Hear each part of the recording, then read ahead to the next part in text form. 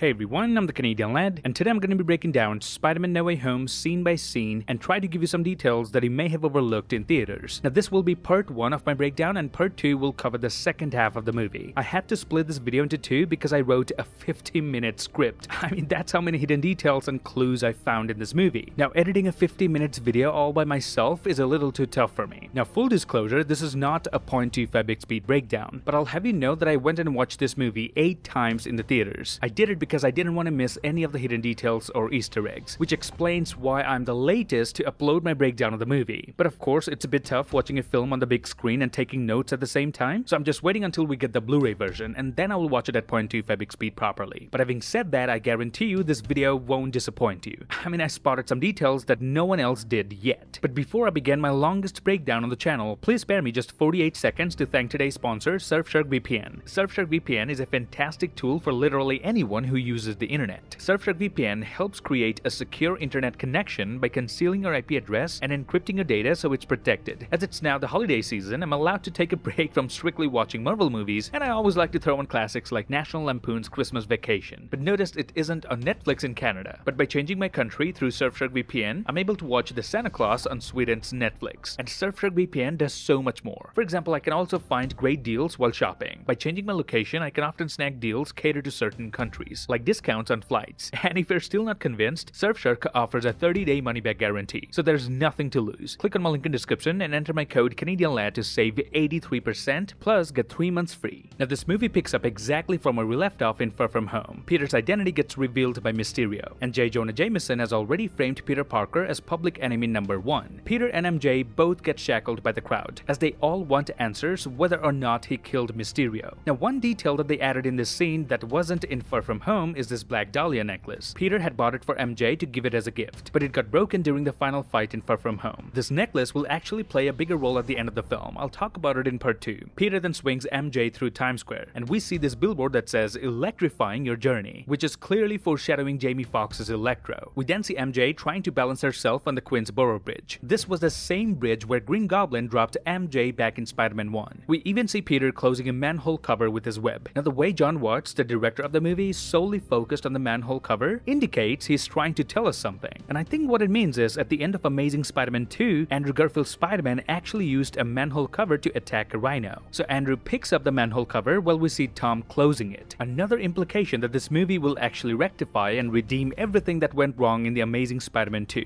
So within the first minute of the movie, we already got 3 references to 3 previous villains. Now, this happened in front of a store that Peter regularly visits in Spider-Man Homecoming. But notice now it says Delmar's 3 instead of just Delmar, which could be referring to the fact that this is Tom Holland's 3rd Spidey film. Or maybe because 3 is the magic number. Now, back in the apartment, Aunt May breaks up with Happy, but Happy is desperate to patch things up again. They catch Peter and MJ in an awkward position. Another reminiscent of Aunt May walking on Ned and Peter like this in Homecoming. Peter and MJ then close all the windows at the apartment, but he had to web one particular window shade twice because he failed the first time. And notice he opens the shade without any difficulty that he just webbed up a few seconds ago. Now we learned in Homecoming that Peter's web actually takes 2 hours to dissolve. Hey, that's gonna dissolve in 2 hours. No.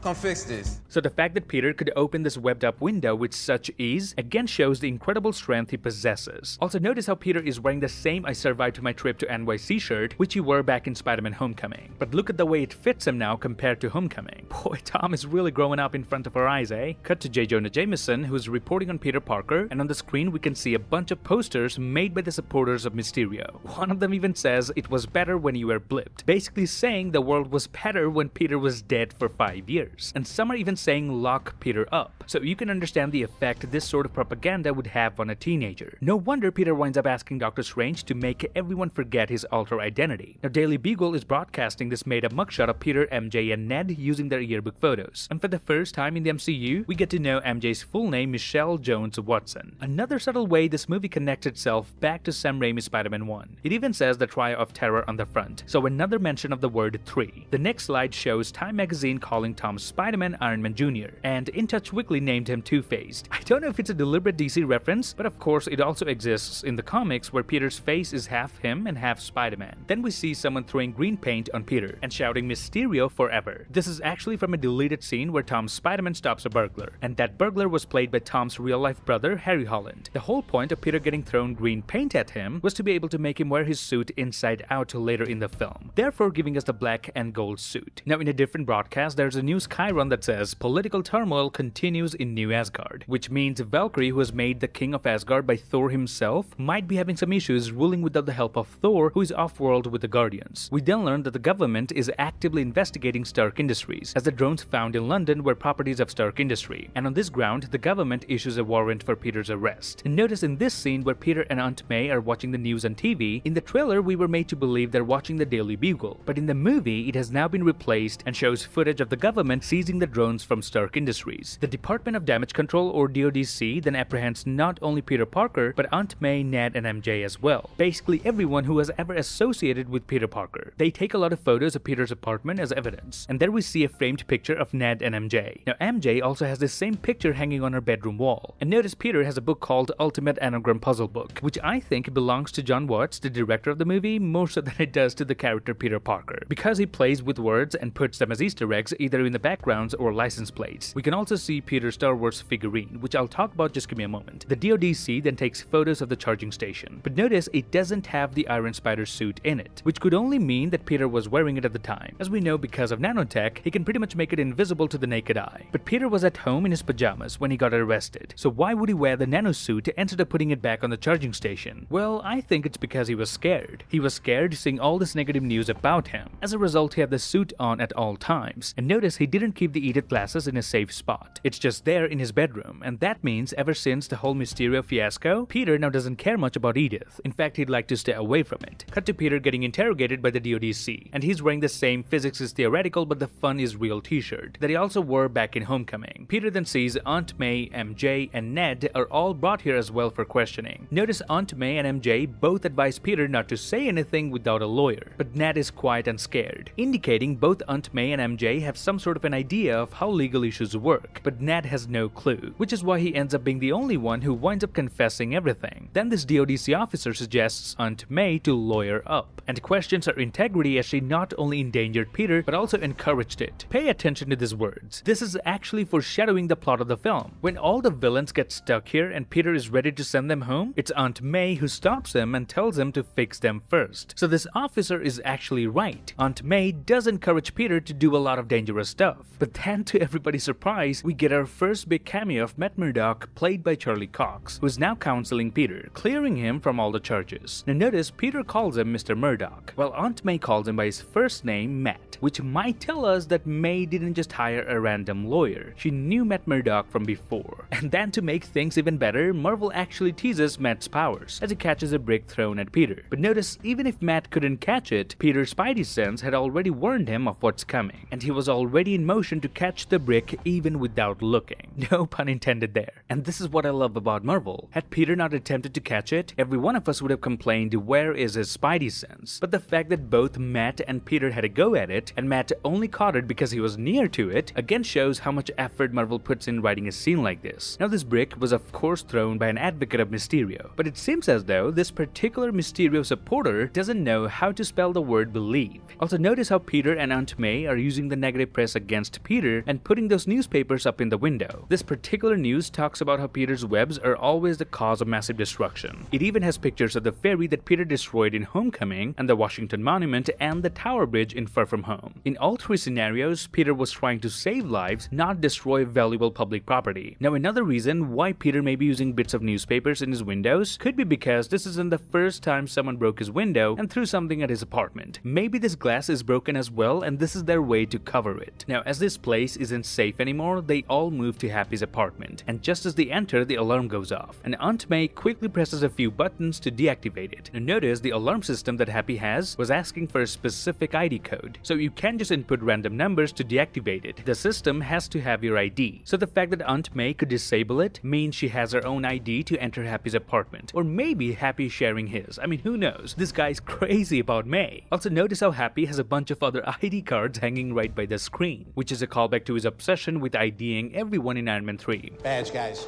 I put a memo in the toilet. Come on. Then we see Happy also has Dummy in his apartment. Now here we can spot a DVD of Downton Abbey, which we learned was Happy's favorite show after Tony mentioned it in Iron Man 3. And notice how many bags and luggage Peter is carrying all by himself, while Aunt May only has one backpack.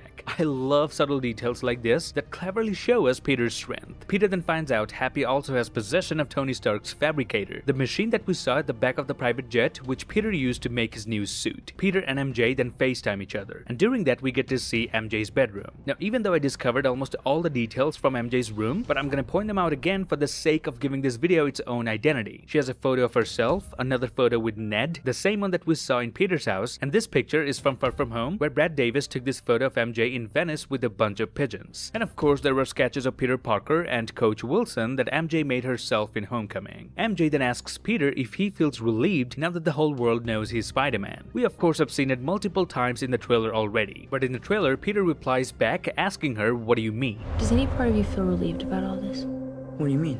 However, in the movie, Peter doesn't say "what do you mean?" He just stays quiet for a few seconds and thinks about what to answer. Now this may not seem like a significant detail, but let me tell you it is, because the trailer version makes it seem like Peter and MJ are not on the same page in that conversation. But in the movie, they both know what they're talking about. Then we see Betty Brant hosting the Midtown News, and she says, "Go get him, Tiger," which of course is the nickname MJ had for Peter Parker in the comics, and in Sam Raimi's Spider-Man 2. Now, Peter's school has a mural with the greatest inventors of the world. Previously in Homecoming, we only saw Howard Stark from the MCU, but now they have added more characters within the universe in the mural. It has Abraham Erskine, the scientist who turned Steve Rogers into Captain America, and it also has Hank Pym just above Einstein. I mean, they had to, right? Hank Pym's Pym particle basically allowed the Avengers to go back in time and reverse Thanos' snap. Mr. Harrington, Mr. Dell, and Coach Wilson then all welcome Peter back at school, and Mr. Harrington even prepared a little something to welcome Peter with. Notice he even photoshopped himself in a photo of MJ and Peter, but notice he has a sketch which is half Peter Parker and half Spider-Man, just like in the comics, which John Watts follows all the way through to the end credits. And this TV screen, which previously showed Betty Brant, has now been replaced with some other footage, meaning Marvel and Sony wanted to show in the trailer itself that the character of Betty Brant will be in this film. Cut to the rooftop, which is Peter's happy place. He feels at peace over here, far away from everyone else and all the chaos. Now the article that MJ is reading here frames both Ned and MJ for being accomplices in Peter's crimes. Also, notice this graffiti on the wall behind Peter and MJ. It says Ditko. Now Steve Ditko co-created both Spider-Man and Doctor Strange, and now they're finally in a solo movie together. Peter, Ned, and MJ all decide to apply for MIT and settle down in Boston. A new place, a new start. Now while Peter gets denied at every college, Dummy over here is actually reassembling the Death Star. But then the results come in from MIT, and Dummy drops it down just like Ned in Homecoming. Now out of excitement, Peter, Ned, and MJ decide to open up the letters from MIT all at the same time. Now notice how Peter got here in the first place. He now swings all out in the open without any mask, as everyone now knows he's Spider-Man. But notice he wasn't actually swinging here. There were no webs involved. In fact, he made a really high jump and landed just in front of the restaurant MJ works at. Now making bigger and higher jumps is actually one of Spider-Man's abilities in the comics, and I'm so happy they finally showed it in live action. Then they come to know they have all been rejected at MIT due to all the recent events that have practically ruined their reputation. Seeing both Ned and MJ suffer for no fault of their own, Peter feels guilty, so he decides to seek Dr. Strange's help and see if it's possible to make everyone forget he's Spider-Man. Wong comes through a portal and we can see in the background that he's returning from the London Sanctum Sanctorum. Notice how he was already wearing a heavy jacket even when he was in London, so Wong basically came prepared as he was about to enter the New York Sanctum. Wong then explains that one of the rotunda gateways to Siberia was left open, and a blizzard blasted through, therefore the snow in the Sanctum. But I don't buy that entirely. Why would the writers write something so simple for the production budget to go that high? So there must be another reason, and we may get the actual answer in Doctor Strange in the Multiverse of Madness. We then learn that Wong now holds the position of the Sorcerer Supreme, and not Strange, as he was blipped for 5 years. Strange then says he cannot go back in time and undo whatever happened because he no longer has the Time Stone. But Peter says it's not about him. It's affecting the people around him, the people that know him. This one line was actually enough to convince Strange to help him, because Peter is seeing the bigger picture, not only asking for it for selfish reasons. Strange had gone through a series of events to learn a similar lesson from Ancient One. Arrogance and fear still keep you from learning the simplest and most significant lesson of all. Which is? It's not about you.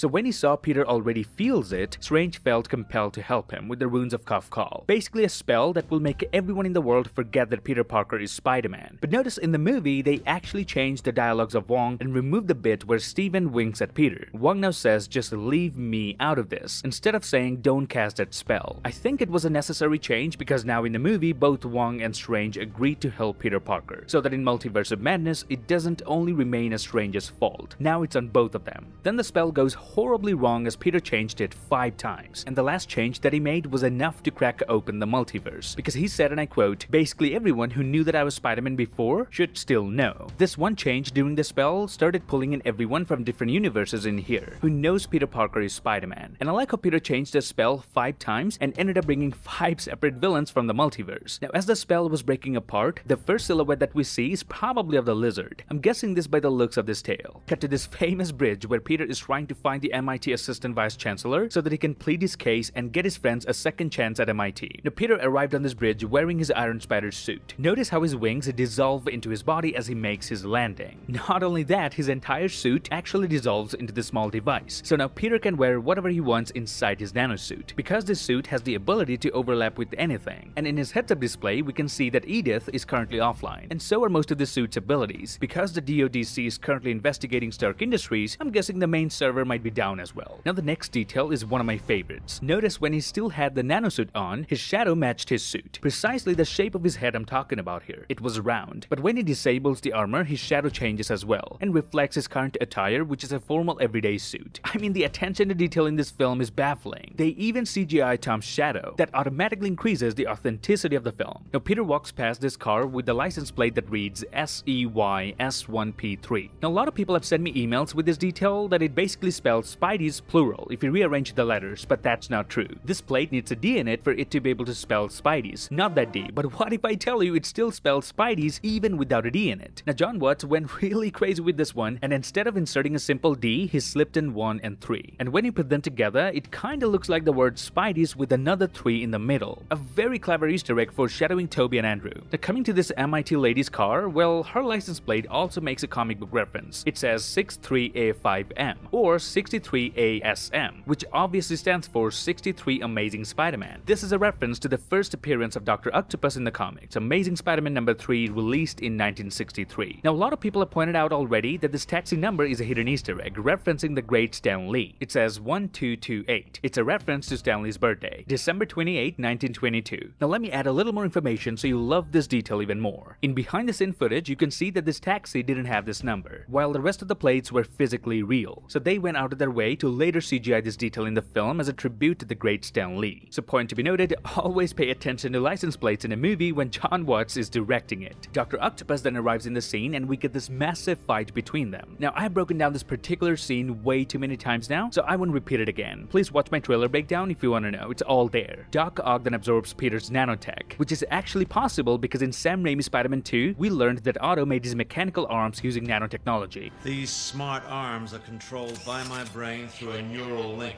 nanowires. Even Norman Osborn was actively working on nanotech. I read all your research on nanotechnology. Really brilliant. So Doc Ock, who borrowed most of his tech from Oscorp Industries, it would make sense if his arms are built using nanotech as well. And that's why he was able to absorb Peter's nanosuit. But that didn't end well for him, did it? Now Peter could take control of his mechanical arms, because this tech works both ways. This was a brilliant piece of writing. The fact that the writers thought of this and then pulled it off deserves an applause. But then Green Goblin shows up and before anything happens, Strange portals both Peter and Doc Ock back to the basement. Now if you think about it, from Peter's perspective, he teleported back to the basement. But from Green Goblin's perspective, he just saw 2 separate individuals get vanished within seconds. So right from this scene, the Goblin realized there's something different about this place. Now in the basement, Doctor Strange has already captured Lizard, who was the first to appear when the multiverse cracked open, so it makes sense he's the first one to get caught as well. Peter then brings in Ned and MJ to help him catch the rest of the villains. He takes out his old suit, which is still wrapped in green paint. Come to think of it, Peter actually called in Ned so that he would bring Peter's old Spidey suit, and that's why Ned was carrying a backpack while entering the sanctum. Peter then tries out different cleaners to wipe the paint of the suit, and there we see the scary doll which turns and looks at Peter. MJ then goes on TikTok to find anything related to Green Goblin. She even finds a goatee guard in the basement, which explains how Strange has such perfect goatee all the time. Ned then finds out where Electro is, and there Peter also comes across Sandman aka Flint Marko. Now, can I just take a second to say that I love this black and gold suit? I mean, because it's an inside-out suit so we can see the wires hanging down, which I don't think is safe, innit? I mean, imagine Electro just simply takes a few wires out and boom, Peter can no longer operate in his suit. Anyway, Sandman actually helps Peter defeat Electro, because back in Sam Raimi's Spider-Man 3, Flint and Peter both ended their stories on good terms. Peter then brings Electro and Sandman to the basement prison. But notice when he webs Sandman using Doctor Strange's magic to teleport him to this prison cell, the expression on Peter's face is really telling something. He's not happy capturing Flint Marco, because Flint just helped him capture Electro. So right from the get-go, Peter didn't like the idea of capturing all these beings, let alone capturing someone who just helped him win a fight. Then we see Green Goblin, played by Willem Dafoe, talking to his inner demon. The Goblin tells him, and I quote, "We have a new world to conquer." So this immediately tells us that out of all the 5 villains, Green Goblin was the only one who realized that this is a different universe, even though Norman couldn't see it, but Green Goblin could. As a result, Norman shatters his Goblin helmet, in hopes that it would kill the Goblin. But as Norman walks away from the broken helmet, the Goblin still kept laughing, indicating that breaking a physical piece of suit won't kill the Goblin, because the Goblin exists inside him. And notice the way John Watts captured this scene. It mirrors the shot of Tobey's Peter Parker tossing his Spider-Man suit in a trash can from Sam Raimi's Spider-Man 2. Peter then goes to the Feast facility, which basically gives free food and shelter to the homeless. Peter and Aunt May both worked for this facility in the comics as well. Now, some Mysterio supporter has also vandalized this billboard outside, and even painted Peter's mask with a green circle, kinda mirroring Mysterio's fishbowl helmet. We then see that Norman Osborn has taken shelter in this facility, and has totally presented himself as a helpless man who is slowly losing his mental stability. Now, notice when Aunt May called Peter over the phone and told him about Norman Osborn, it was 7:27 in the morning, and when Peter reached the Feast facility, it was 8:10, so it took him about 40 minutes to swing there. That must be so exhausting. And notice how Norman Osborn is wearing a green coat over his purple hoodie. That's the most comic-accurate colored costume for Green Goblin in live action so far. Aunt May then tells Peter to help Norman, but Peter says it's not his problem. But as I said at the beginning of the video, Aunt May is someone who pretty much has always encouraged Peter to help others, even if it puts him in danger. Now, if you think Tom's Peter was wrong to take someone else's problem on his head and suffered, well, Tobey's Peter in his film avoided intervening in someone else's problem, but he still suffered. Uncle Ben was still killed. So no matter what these Peters do, their fateful destiny of losing the one they love will definitely take place. We then see J. Jonah Jameson in a better and a more equipped set, so he's probably earning a lot of money spitting all that bullshit about Spider-Man. All the villains then get in one place and discuss what is really going on. They learn that all of them have one common factor, and that is they all get killed because of their universe's Spider-Man, except for Dr. Connors and Flint Marco. But then Strange shows up with this magical box, which would allow him to reverse the spell and send them all back home. But most of them, of course, don't want to go back, as it would mean they die almost immediately after returning. Peter then asks Strange to be a little bit more empathetic, but Strange says in the grand calculus of the multiverse, their sacrifice meant infinitely more than their lives. And I love the dialogues of this film. Now, this line shows the basic principle Strange follows. If someone's death ends up bringing more good to the humankind, Strange wouldn't hesitate for a second to sacrifice them. And that's it for this breakdown. I'm already working on the second part as you were watching this video. Please make sure to watch the second part when I drop it. Should be done in a couple more days. My second part of the breakdown will cover the second half of the movie, so you can already guess how many more hidden details and Easter eggs I'm gonna reveal in that one, especially from the scenes where Tobey, Andrew, and Tom are all together. So please grab the subscribe button and turn notifications on so you don't miss it when it's uploaded.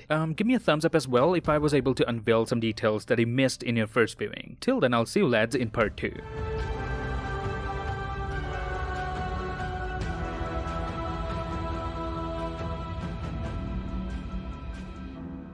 I won't be spoken to in that manner. You talking back to me?